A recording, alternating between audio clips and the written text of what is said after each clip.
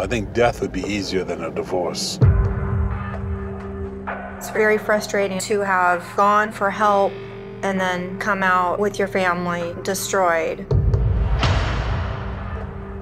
We have serious problems in our family law court system.